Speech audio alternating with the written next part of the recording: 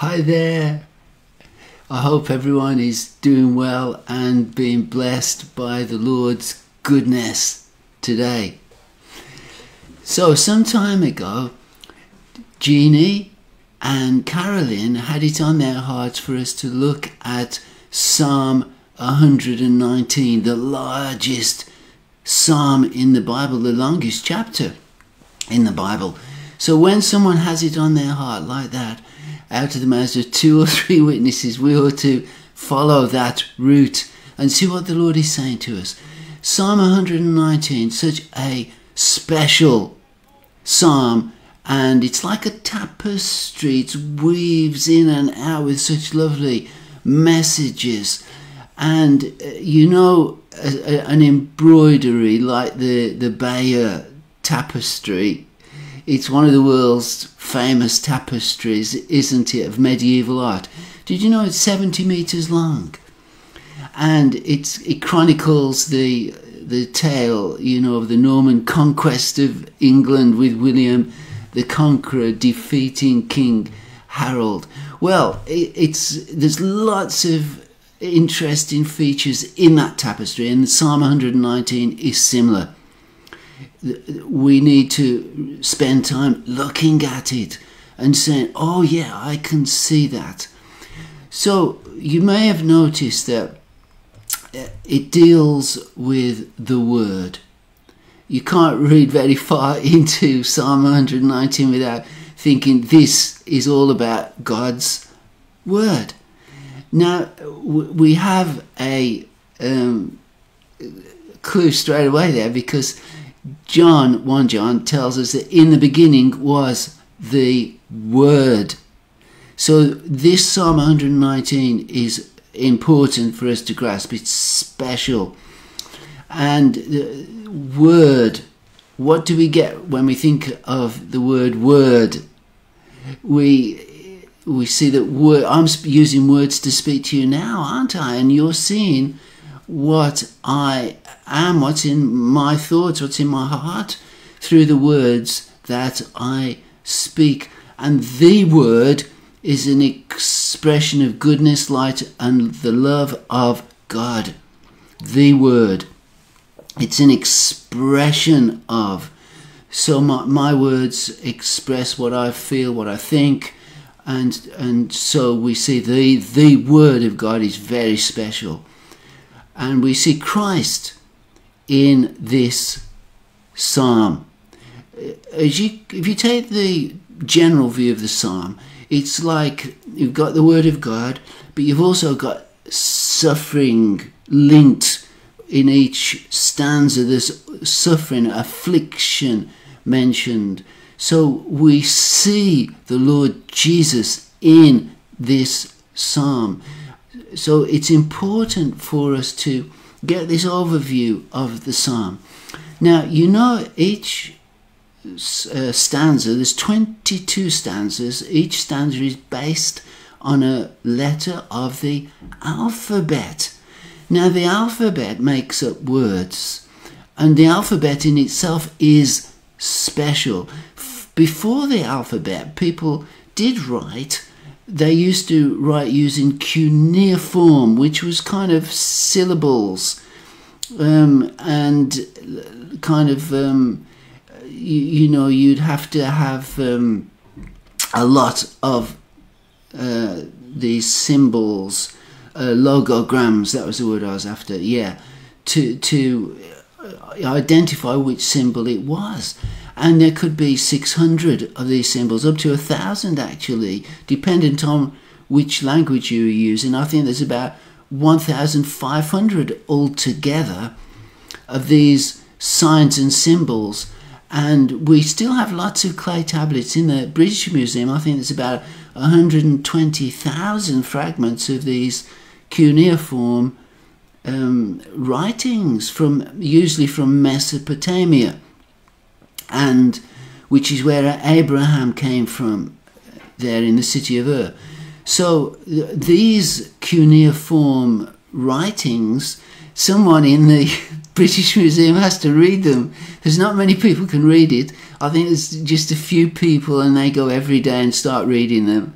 And a lot of them are about like business transactions, but there are some stories there, and there's the stories about the flood, and the flood that it took over the whole vast area of Mesopotamia, and one man who saved the livestock and people with a boat. So there are some of those writings there, but most of them are kind of, so much grain was given to somebody, and somebody's job is to read that. They go to the museum every day and start reading them, and every now and again we get some really interesting information from them. So I try and keep in touch with what's going on there, because it throws light on the early chapters of the Bible. So when the alphabet came, all those cuneiform signs weren't needed anymore. And the alphabet is a wonderful system, an acrophonic system. A is for apple, B is for ball, C is for cat. That's how it works. You take the initial letter of an object, and in Hebrew, the first letter, A, is Aleph, which is an ox, strong, strength. And we see in Psalm 119 the word coupled with suffering. And because he is strong, he set his face as a flint, the Bible says. Jesus, he headed to Jerusalem knowing what would befall him there. He was strong, an ox, a leader. That's what Aleph signifies. And we read of Jesus, he is despised and rejected of men, a man of sorrows, acquainted with grief, and yet he stood fast, the perfect leader. Okay, so the first stanza is Aleph, and it begins, the very first verse begins, blessed are the undefiled in the way. That's how it starts. So if you've got Psalm 119 handy, you could follow these, couldn't you? So that's the first verse. Blessed are the undefiled in the way. That's an interesting way to start this long psalm. The way. The undefiled in the way. You remember in the Acts of the Apostles, they call the Christian life the way. Then Felix... Oh, actually, do you know what? I think I've got these. I can show you. Let's have a look. Yeah. Blessed are the undefiled in the way. Psalm 119, verse 1. Now, Felix, where am I? Let me see. Felix, who was well acquainted with the way, adjourned the proceedings. This is Acts 24. Now, Acts 24, verse 22. Then Felix, who was well acquainted with the way, adjourned the proceedings. See, Felix was well acquainted with the way. He didn't follow the way, but he was well acquainted with it. And Paul also. You remember Paul? Let me see if I've got that one. Paul asked the high priest for letters to the synagogues in Damascus. This was before Paul was converted, Saul this would be, so that if he found any who belonged to the way, there it is again, he might take them as prisoners to Jerusalem. That's interesting, isn't it? Because it was called the way. And so Psalm 119 verse 1 begins, blessed are the undefiled in the way. Now, the Lord Jesus did proclaim himself to be the way, didn't he? I am the way, the truth, and the life. We read that in John 14, verse 6. So, also, remember John the Baptist. He said, I am preparing the way of the Lord. So, blessed are those who walk in, the undefiled who walk in the way. There it is. Blessed are the undefiled. And we are undefiled through Christ. Christ's blood. Okay. So that's the first stanza, isn't it? And if you go to verse 7, I will praise thee with uprightness, that's strength of heart. So we see the Lord Jesus here. He walks in uprightness, strength. Aleph, the first stanza.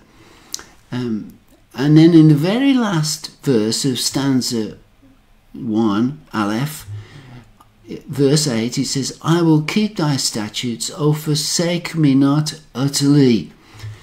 So right here in the beginning of this great psalm, verse 8, we see that the Lord is talking about being forsaken. I will keep thy statutes, O forsake me not utterly.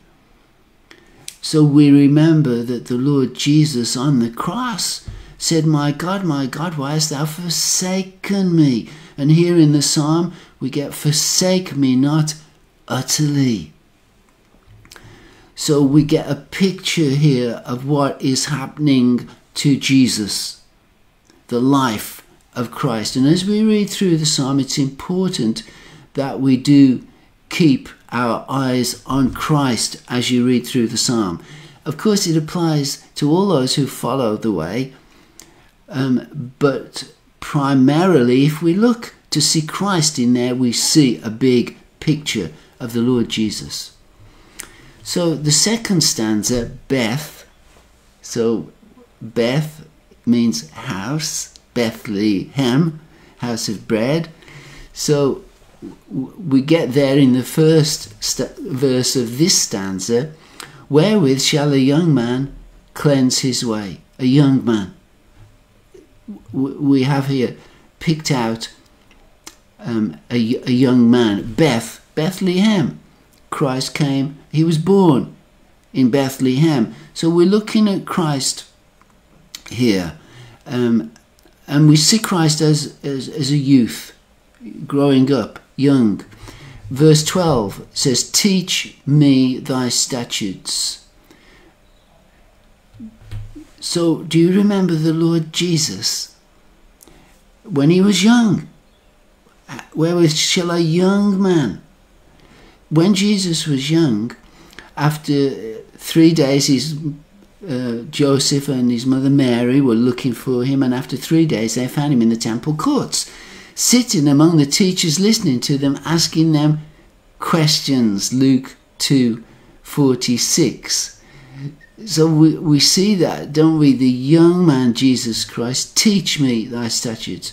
And the Lord Jesus, as a young man, was eager to learn. So he stayed at the temple because he said, this is my Father's house. Why are you worried about me? I'm with my Father. So that's the second stanza. So today we're just kind of having a summary of it. We probably won't get through it all, but we're just having a summary because there's so much in it. So, and I don't want us to miss anything that's important. Okay, so now third stanza, Gimel, which is the picture of a foot of a man. It's like, or a camel's foot. It's like our letter. We have A, B, C, don't we? Same thing with Hebrew. The first alphabet, the Paleo-Hebrew alphabet, one of the first alphabets to come. When Abraham moved over from Mesopotamia, it was around that time that from that area the alphabet came. And by the time we get to Moses, it's everybody's got an angle on the alphabet, and he wrote down the first 5 books of the Bible using the alphabet. No need for those cuneiform symbols anymore that they put into clay. No, this could be written now with ink on parchment. And for ink, they used to use ash and soot and a feather or a quill or something to write. So A, B, C. So C here is Gimel, a camel's leg. We see our letter C there. So in verse 19 of this stanza we read, I am a stranger in the earth. Hide not thy commandments from me. Verse 19, a stranger in the earth. We see the Lord Jesus. Very truly I tell you, Jesus answered, before Abraham was born, I am. The Lord Jesus was pre-existent. He was a stranger on earth. This was not his home. He was from the glory that he had with the Father, the third heaven, as the Apostle Paul calls it. Clouds, the first heaven, stars, the second heaven, and that area where God lives, not a part of this universe, of course, but Paul called it the third heaven. And Jesus was from there. That was his home. Now, this world is not our home because we belong to Christ. But we can make this world our home if we fail to receive the Lord Jesus. But if we do receive the Lord Jesus, our home is with him in glory. And he's gone to prepare a room for us there. So we see that the Lord Jesus was a stranger on the earth. Psalm 119, verse 19. Therefore Christ came into the world. He said, sacrifice and offering you did not desire, but a body you prepared for me. The Lord Jesus had a body prepared for him. He was pre-existent to coming to earth. Then he said, here I am, I have come, it is written about me in the scroll. Psalm 40, verse 7. The Lord Jesus was a stranger here on earth. And Psalm 119 picks it out well. Okay, so fourth stanza, which is Daleth, door, our D, in verse, let's see, let's look at this first, the door, Daleth, the fourth letter. We see that the Lord Jesus is the door, don't we?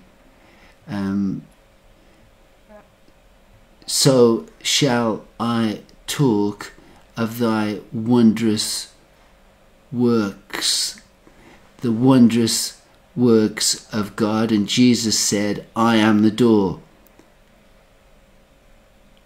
By me, if any man enter in, he shall be saved, and shall go in and out and find pasture. John 10, 9. So in verse, back in Psalm 119, so I shall talk of thy wondrous works. This is verse 27, Psalm 119. So the Lord Jesus didn't he? He spoke of God's wondrous works, how we may be born again. It's wondrous. And so Jesus Christ, if we build our life on what he has told us, he is the door. By me, if any man enter in, he shall be saved. Hallelujah. And shall go in and out and find pasture. So Psalm 119 is picking this out. Okay then, so let's move on to the fifth stanza, which is, hey. It's a picture of a man with his arms outstretched, pointing towards the wonderful view, saying, hey, look at that. And in this stanza, fifth stanza, verse 37, turn my eyes away from beholding vanity. Right, so the picture, hey, is of a man pointing towards a wonderful view, and we say, look at the beautiful view. Don't look at this world. Don't look at the things this world has to offer. Turn your eyes away from them. And the last verse, behold, I have longed for thy precepts. Again, look, behold, look, verse 40. So Psalm 119 is telling us to look. Jesus stood up in the temple, didn't he?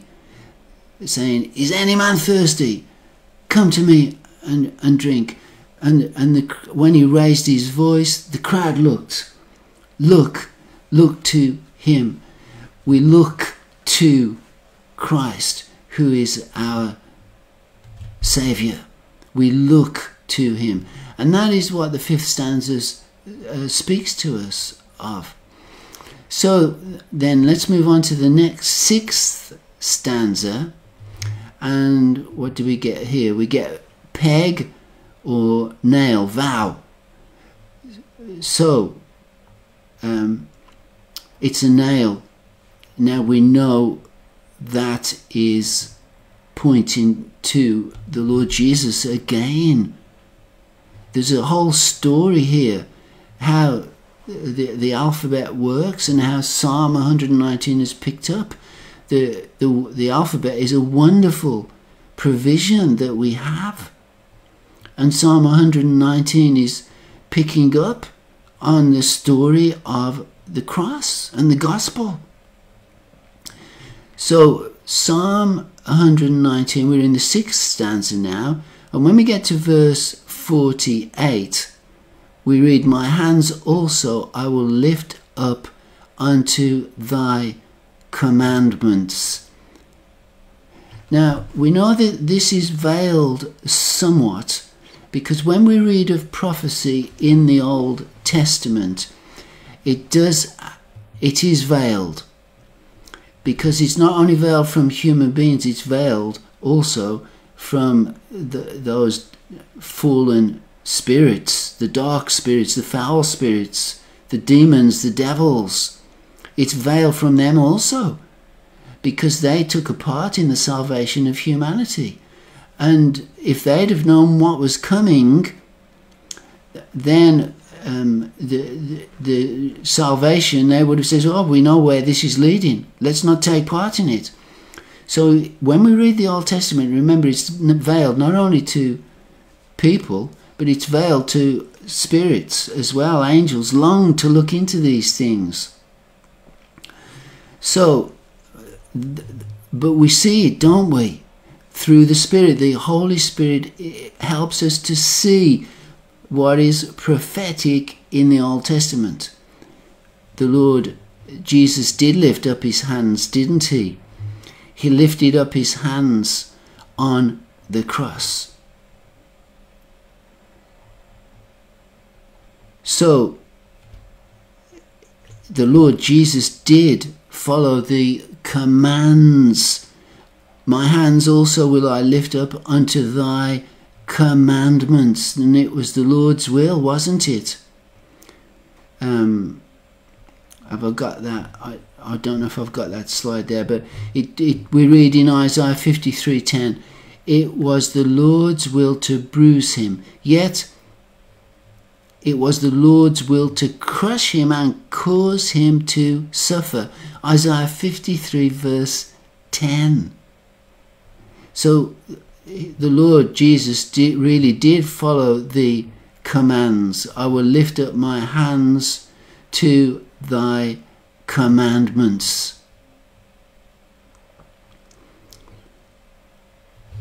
Right, so that was the 6th stanza. So let's move on to the 7th stanza, Zain, which is a picture of a mattock. What an agricultural tool for working the crop fields, and you would cut the food, and from the food you would get nourishment, wouldn't you, from the land. So we read of the Lord Jesus, he was cut off from the land of the living. For the transgression of my people he was punished. Isaiah 53 verse 8. Excuse me. And in this stanza, the 7th stanza, verse 50, "This is my comfort in my affliction, for thy word hath quickened me. So, yes, there was affliction for the Lord Jesus, and yet the word of God sustained him, for man does not live on bread alone, but on every word that proceeds from the mouth of the Lord. So this picture of a mattock, this agricultural tool for cutting the crops in the field, gives us a good picture here of the Lord Jesus, who was cut off from the land of the living, and yet he was the bread of life. We cut the wheat, don't we? And we eat the bread. And Jesus said, "This is my body broken for you." So how wonderful this is. Now, you can look back if you want to on, all different people did the stanzas, didn't they, on Living Stones. And it's also on the Living Stones YouTube channel too. Or is it on Jeannie's Vids? Oh, I think it could be on Jeannie's Vids, which Tim, he oversees that and puts the videos. I think all the stanzas are there. But you can also look on the Facebook page and see all the stanzas there too. Okay, because people explained, didn't they, what each stanza meant. Okay, so we'll do one more. The 8th stanza, which is Heth, which is a wall, a picture of a tent wall. This is 8th stanza, Heth. And the meaning of the letter means to be outside the wall. You're outside the confines of the tent. And again, we see Christ here, who left the confines of glory and came to earth. The earth is the Lord's and everything in it. So I thought on my ways and turned my feet unto thy testimonies. I made haste and delayed not to keep thy commandments. That's verse 59 and verse 60. So praise God that the Lord turned his feet outside the confines of heaven. He came to this earth. He made haste. He did not delay. When the time had fully come, God sent his Son to be the Saviour of the world. So, verse 62, at midnight I will rise and give thanks unto thee. The Lord came to this dark world. Verse 64, the earth, O Lord, is full of thy mercy, teach thy statutes. So we see that veiled within this tapestry is the story of the Lord Jesus, who is the Word. And the Lord has graciously given us the alphabet. We don't have to, in school, we don't have to learn all those 600, 1,000 little syllables anymore. But we have the alphabet. And we don't know for sure, but some people say that, it was the Hebrew people who gave us the alphabet. We don't know that for sure. But we know that where they were located in the wilderness, there is lots of Paleo Hebrew letters there that we can see at various points. So we know that they had something to do with the alphabet, and they took on the alphabet. God wanted them to know the alphabet. And this Psalm 119 gives us the story of the gospel in the alphabet. Okay, so we've got through to the 8th stanza. This is just a summary now. If you want to check out all the other videos that people did, they are on Facebook, the Facebook group, or on the videos, Jeannie's videos, I think they're on. Okay then, so let's pray.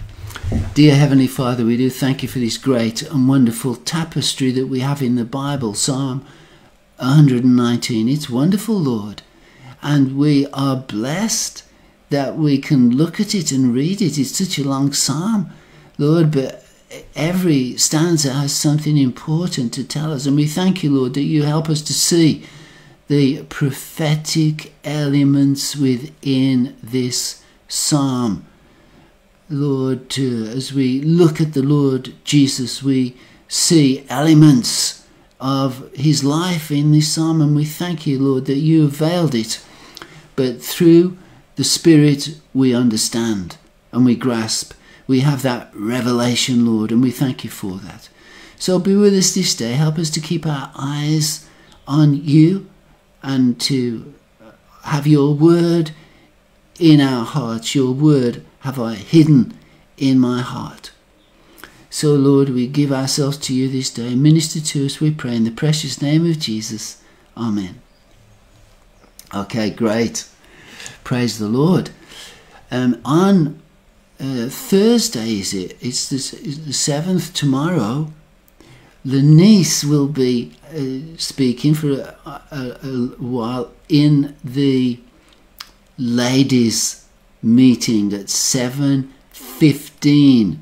So it'll be a time of fellowship, and then just for 10-15 minutes, Lenice will be sharing as well. So ladies, please come to the Zoom login, the usual Zoom login. If you haven't got it, please ask and we'll give it to you. So on Zoom tomorrow, 7:15. Okay, well, we praise God for his goodness to us. And we thank him for his word, don't we? We stand on God's word. Okay, God bless you all.